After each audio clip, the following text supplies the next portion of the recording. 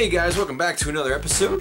This week we're going to be taking a look at Arkanoid on NES. I'm sure many of you guys have played this before, whether it's on NES or in the arcade or various other platforms and things like that, but we're not really going to look at the game as much as we are going to be looking at this guy here. This is the Taito released NES Arkanoid controller.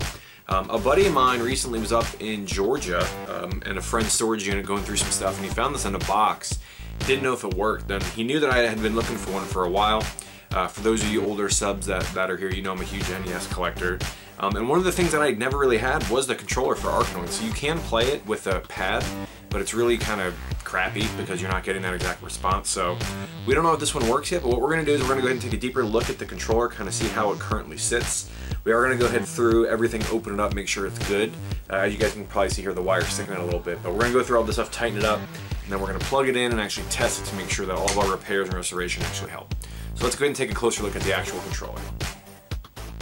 Alright, so here is the Arkanoid controller here. As you can see, it's got one button here, and it's got like a knob here that actually moves the paddle in the game. We're going to start off in the back. There is 4 Phillips head screws. So we're going to go ahead and pull those out real quick to see if we can figure out what's going on with it.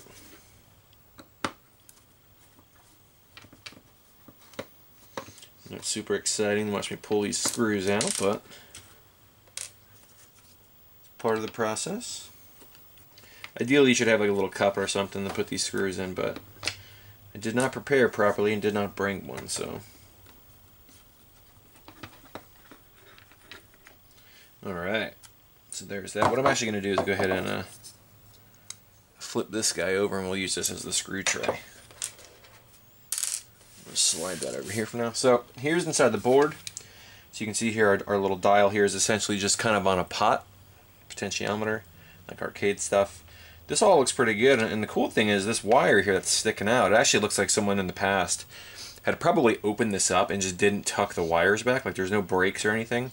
So we're simply just going to take this wire here and kind of wrap it back around like that and actually tuck it that way. And now we've got a nice secure grip of our pad, and that's not going to move. So I think somebody had opened this in the past and just didn't put it back the right way. So that looks pretty good. So we'll go ahead and actually close this back up. Everything looks good. The solder looks fine. Doesn't look like there's any damage or anything on the board. Looks pretty good. So we'll close this back up, and then we're going to go through the process of cleaning it, because I'm sure as you saw here we've got some stickers and stuff like that we're going to pull out, but we can do that once it's actually on the case. So same thing we did before, we're just going to put this back, make sure everything fits. Yep. And then we're just going to put our screws back in, same way we pulled them out. Tighten these guys back up.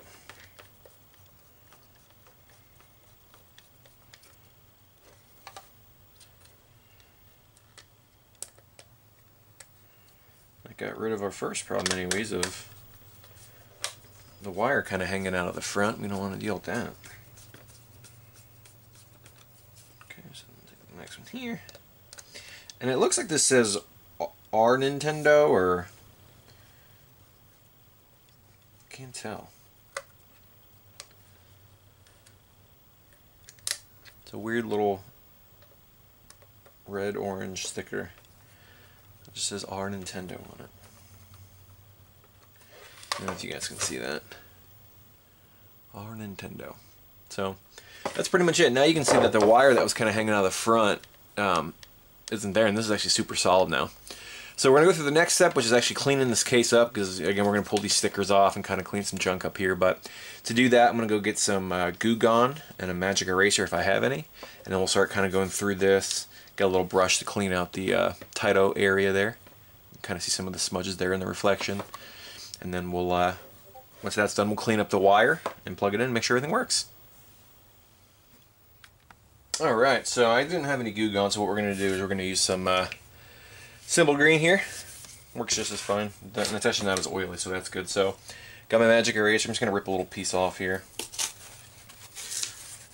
And then we'll start by, we'll go ahead and pick this sticker off here. I don't know if it's glue. It looks like an old, like, post-it note or something. Yeah, we're not gonna get so lucky. It's gonna be a little difficult here. I'm gonna go ahead and pick this off real quick.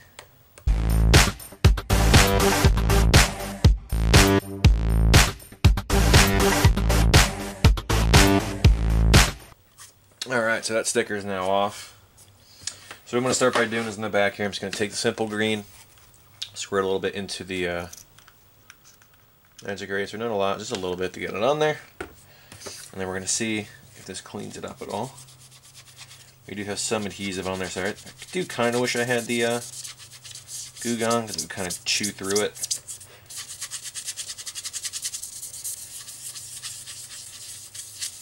But even though it really doesn't look that dirty, it's pretty dirty.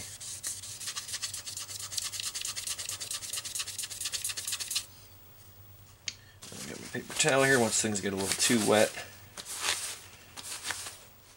And it's cleaned up pretty good. We still have some of this adhesive stuff there though. Should be able to get it with our nails. At least some of it. Yep, it's coming off.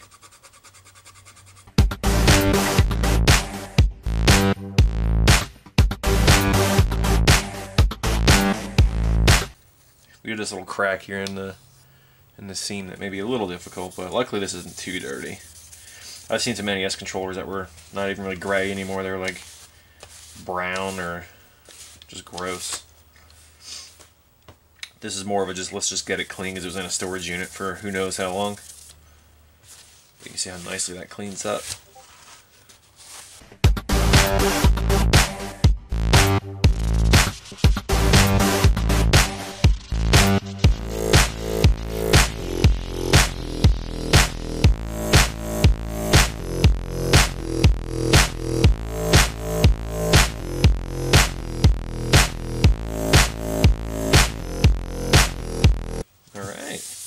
So there we go, it looks actually pretty clean.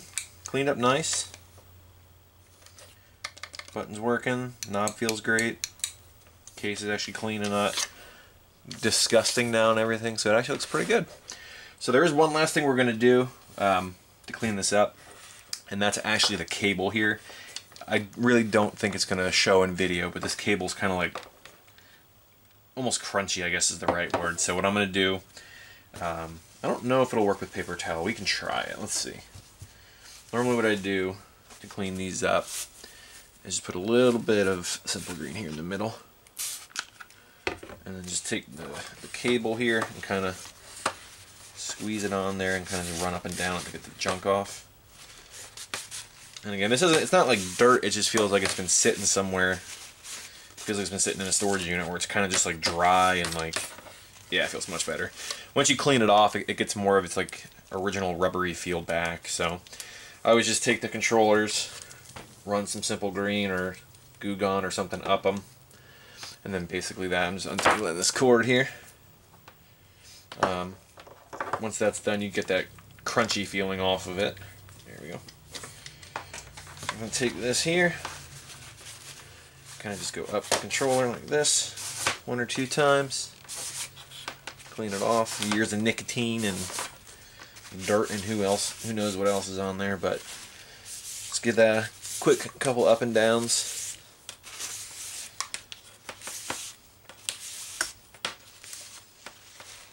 And that feels much, much better. So, alright, what we're going to do now is we're going to head over to the AVS and we're going to plug in Arkanoid and we're going to check and see how this bad boy performs. But there it is, much nicer and cleaner than it was. Let's head over. Alright, so we are back with the AVS. Again, I'm not sure if any of you guys know what this is, but this is basically an FPGA, HDMI-enabled NES and Famicom. Put a little custom sticker on here my friend made for me.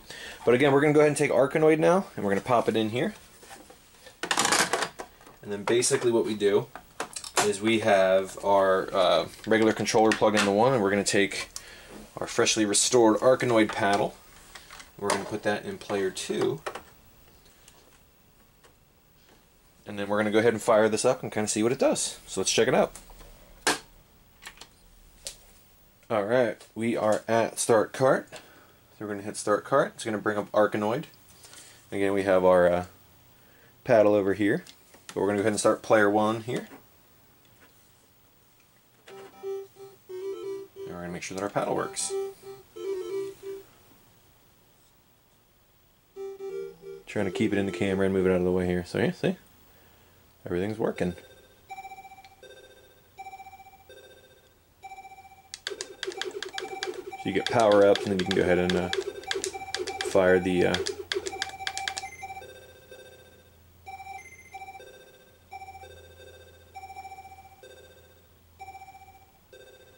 actually kind of hard to play while looking at the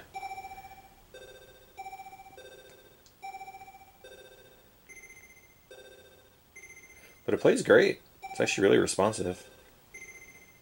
I used to play a lot of it's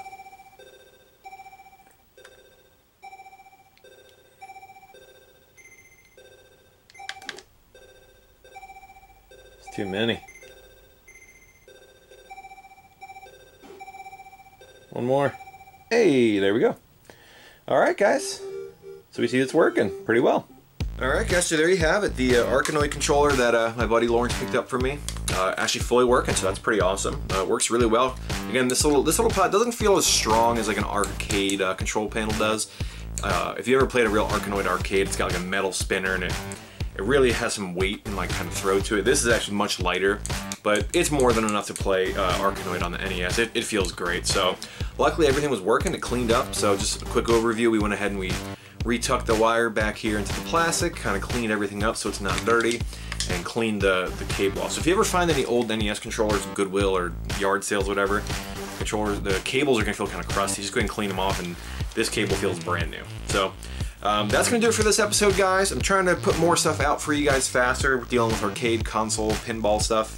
But as always, like, subscribe, comment. If you have any questions on the controller itself, where you can maybe find one, things like that, put it in the comments below, and we'll figure it out. So as always, thanks again for watching. We'll catch you next time. See ya.